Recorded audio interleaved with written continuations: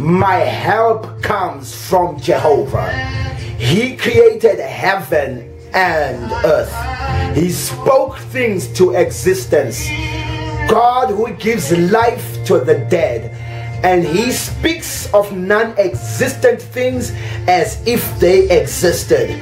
If God created all things, both visible and invisible, therefore all things need to depend on him. Do you depend on God? Is God your strength, your fortress, your hope?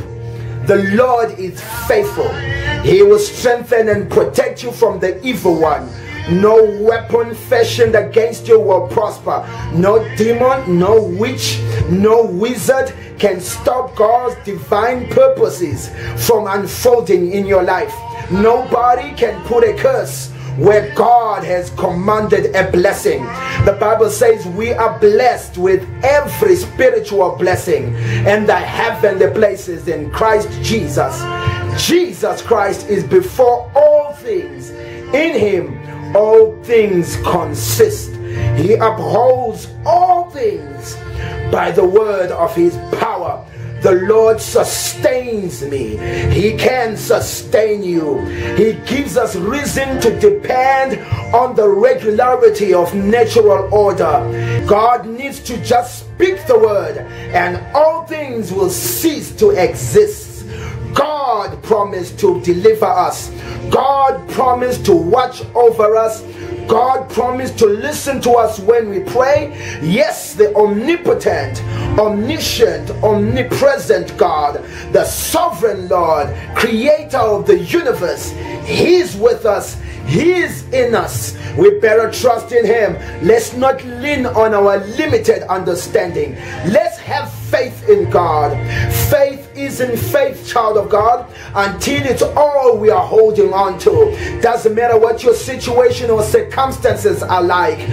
Trust in God. Move at the command of his word. Walk by faith, not by sight. Take upon you higher thoughts and higher ways. Exercise faith in the midst of great trials, and great triumphs will be birthed. I pray in the name of Jesus that we will exercise great faith in the midst of great tests, and great testimonies will be birthed. Be God's mouthpiece. Be God's representative. Speak his word. God's word is spiritual law. It functions just as sure as natural law. God's word will produce that which God desires and inspires by that word. Yes, hold fast to the confession of the word of God. Hold fast to the absolute integrity of the Bible. Hold fast to the confession of the redemptive work of Jesus Christ. Believe that you are a new creation. You have received the life and nature of God. In the mighty name of Jesus, hold fast to the confession of the word of God, irrespective of the facts.